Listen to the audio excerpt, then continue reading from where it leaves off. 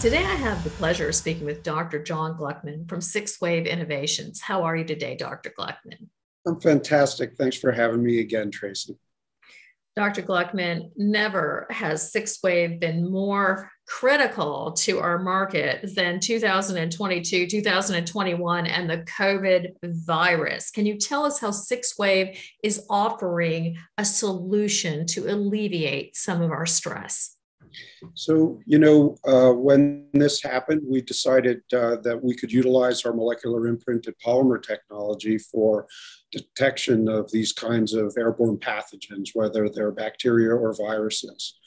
Over the last year, we have successfully developed a polymer that can detect the COVID virus and all of the variants that we've been exposed to so far at levels that are better than immunoassay tests. And we do this with a completely artificial polymer technology, our MIPS.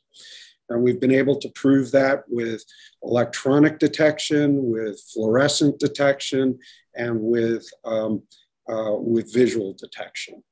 And so we're now at the final end of doing cross-reactivity testing against a battery of 50 different pathogens.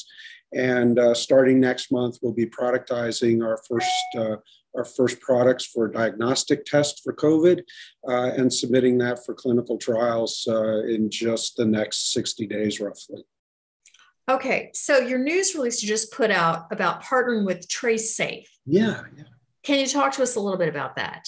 Yeah, so, depending on who you talk to, maybe we're late in the game for COVID.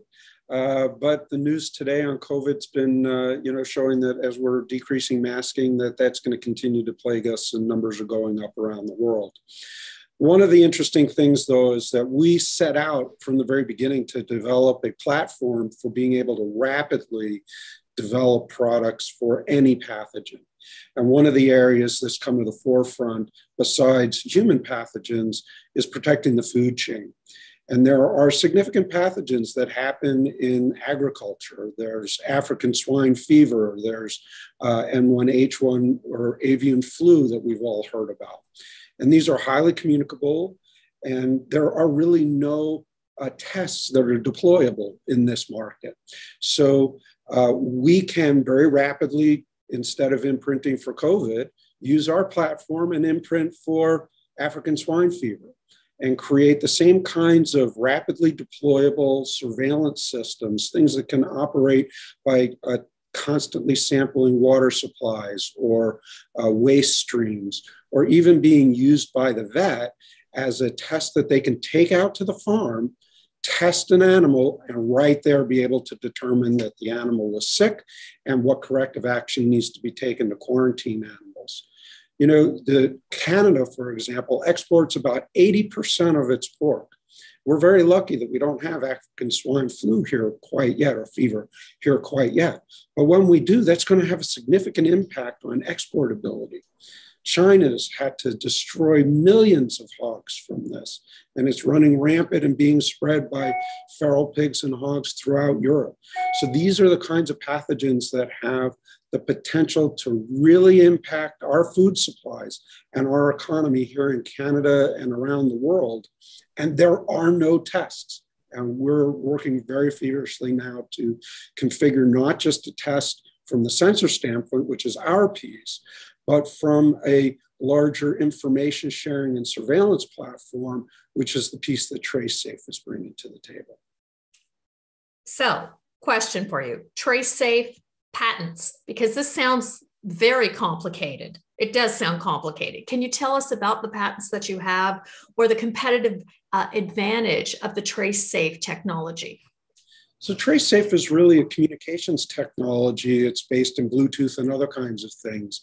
So if you think about contact tracing, if you will, you get data. So you have a sensor like ours that says, hey, you have COVID, or that this farm has African swine fever. What TraceSafe is going to provide is the ability for us to take that electronic detection and transmit it to a contact tracing system where all that information will be observable, whether that information is observable to the farmer or whether it's observable and managed by the veterinarian or whether it's managed by regulatory environments. And there are industry associations that even have their own self-reporting tools. And so what TraceSafe brings to the table is the ability for us to get from our sensor to automatically reporting the data to places that it's needed. For more information on TraceSafe or to speak to Dr. Jon Gluckman, please email the following email or go to this website. Thank you so much, Dr. Gluckman, for the update today from SIXWF Innovations. Thank you. My pleasure. And thank you again, Tracy.